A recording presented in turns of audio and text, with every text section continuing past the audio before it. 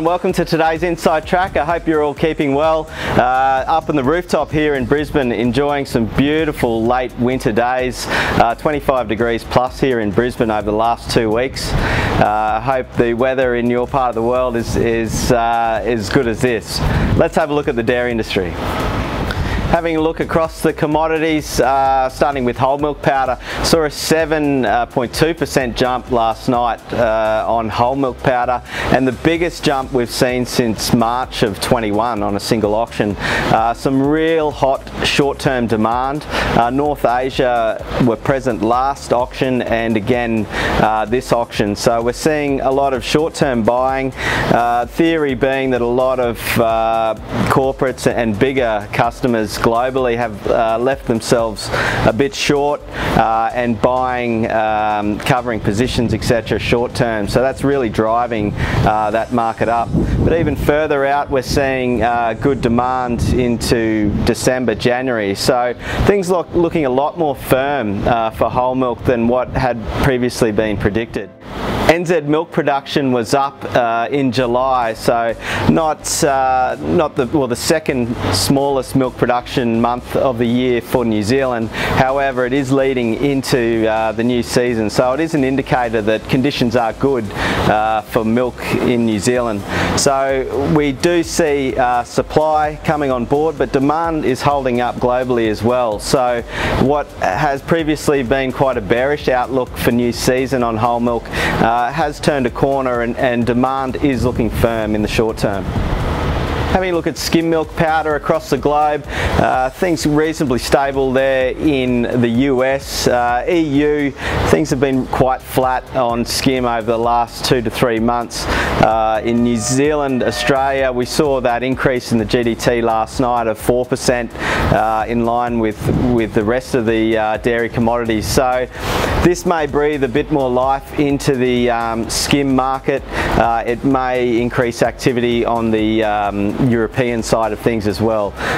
The big Algerian tender up at the moment, so that will soak up some global supply as well. So yeah, things are looking a little bit more firm on skim in the short term.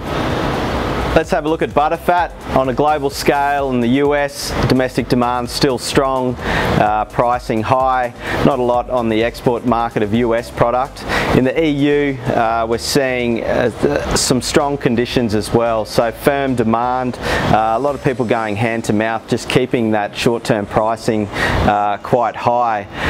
This doesn't look to change as some hot conditions in Europe is keeping milk supply less abundant and demand high. So we're seeing a reasonably firm outlook on butterfat in Europe.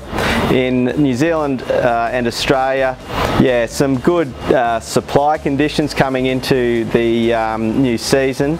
However, demand has held up, and North Asia continue to buy on the fat side of things, and that global price, or that New Zealand price, continues to charge on. Two positive results on the GDT last night, so looking to be a firm outlook for butterfat in the next 3 to 6 months. Moving across to cheese, in the US, cheese remains firm. Limited milk and some hot conditions in the US attributing to higher pricing in cheese on a global scale.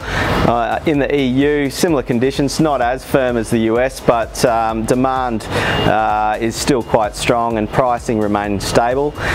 In the New Zealand, Australian markets, it's been a bit of a mixed bag. I have recently spoken of Australian cheddar and mozzarella demand being quite low, especially leading into the spring-summer months, where historically it is high. Consumer sentiment has picked up a little bit, so demand has increased on the retail side of things, but it's still a reasonably flat outlook on Australian cheese. On the New Zealand side of things, there's been some really strong demand from North Asia, Southeast Asia. So we're seeing a good start to the season for New Zealand cheese. That obviously supply coming online, but demand really picking up and keeping pricing firm. Similar story on whey powder at the moment. Sweet whey still reasonably flat in pricing and demand. And then if we look at the protein side of things, yeah, from our last discussion, there has been some more demand on WPC and WPI, so that market continues to rally. Yeah, short on supply in the EU and some good demand out of the developing markets like India has really put some heat into that WPC market, and then consequently the WPI side of things as well. So it's quite a volatile market, the protein side of things, but we do see short to medium term firming on proteins. Thanks very much for listening to today's Inside Track. Look after yourselves and one another, and we'll see you again in a fortnight.